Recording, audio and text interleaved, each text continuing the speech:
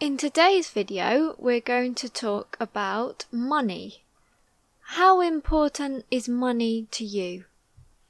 I think that money is quite important to me. It enables me to buy the things I want to buy and to live how I would like to live. And do you think that money can buy happiness?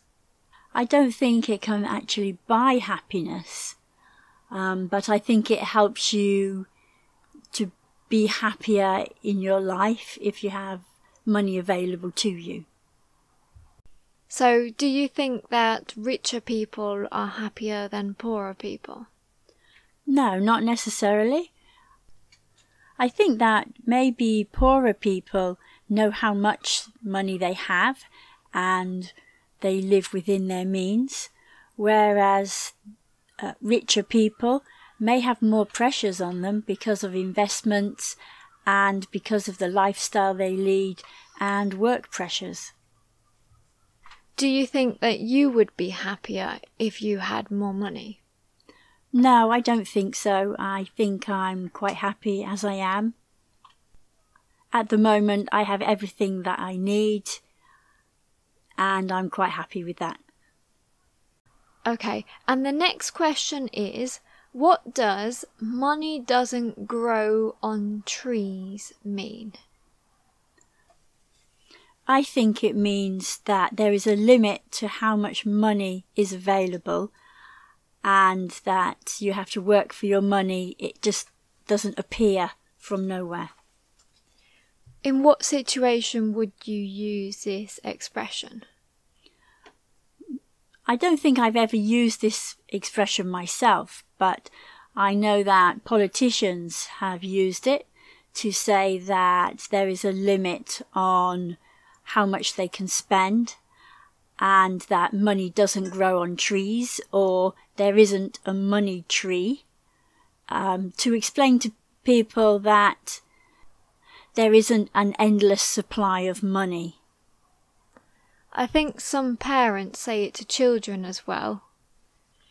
Yes, I think so too, but I think it's better to explain to children that you only have a certain amount of money.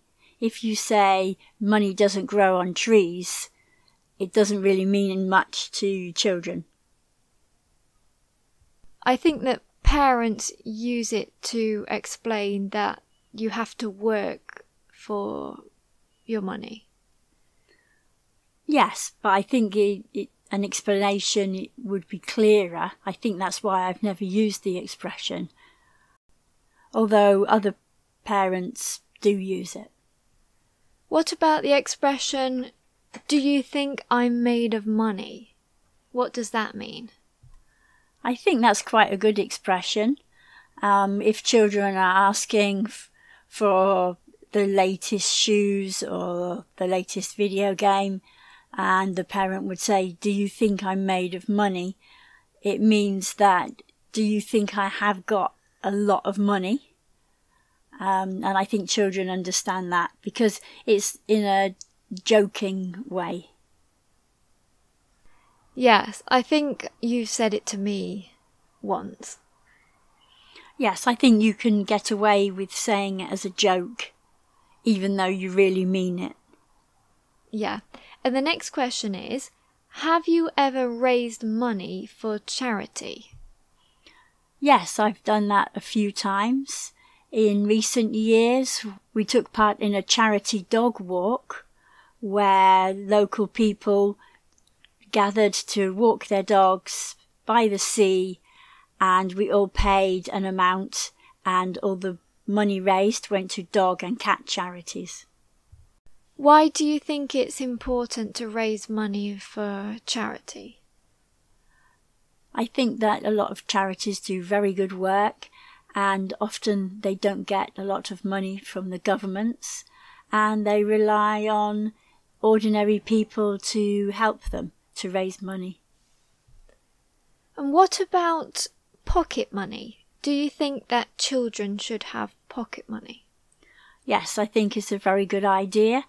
It teaches children the value of money so that if they have got some money and then they buy some sweets, and then they have less money, they can see how much they've spent, and it just teaches them the value of money.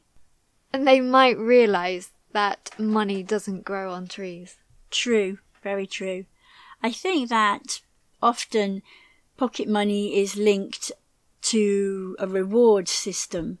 For example, if they keep their room tidy or help around the house, then they get more pocket money. And I think that's a good idea too. Now we're going to be talking about saving money. What are good ways to save money? I think that a monthly savings scheme is a good idea, whether it's £5 a month or £10 a month, whatever you can afford. It soon builds up over the year.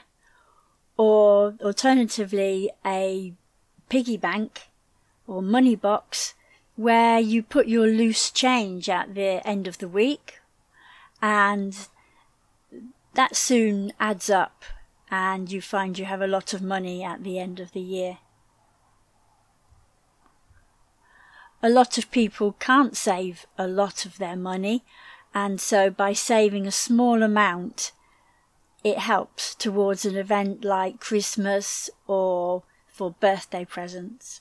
I think that's the best way to save if you haven't got a lot of money. And what do you think is a waste of money? I think that buying a lot of clothes can be a waste of money.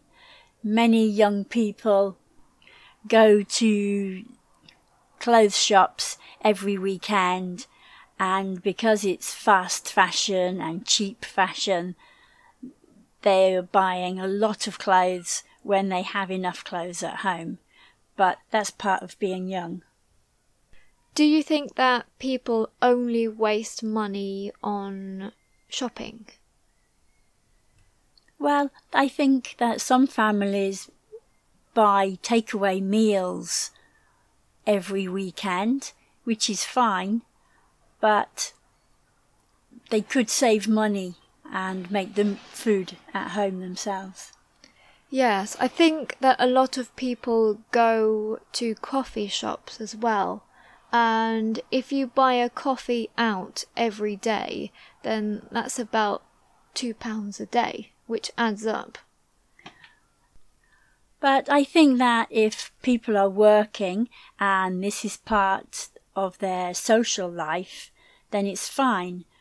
But if somebody is struggling to save money, then maybe they should write down all these cups of coffee that they're buying or small items that they're buying and see how much they're spending in 1 week.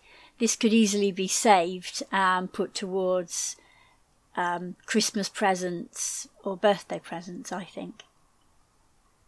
And the final question is, what are things that you do enjoy spending money on? I enjoy spending money on my hobbies, for example, wool for knitting or materials for sewing. I also like buying books, and if I saw a very nice blanket in a shop, I would be tempted to buy it. Yeah, so you have a list of things that you would like to spend money on, but you wouldn't really go out and have a coffee at a coffee shop. No, I look at that £2 or £2.50 and think that I could buy some craft materials with that money, and so I wouldn't buy a coffee. If you have enjoyed this video, please give it a thumbs up and subscribe. Thank you very much, and I'll see you in the next video.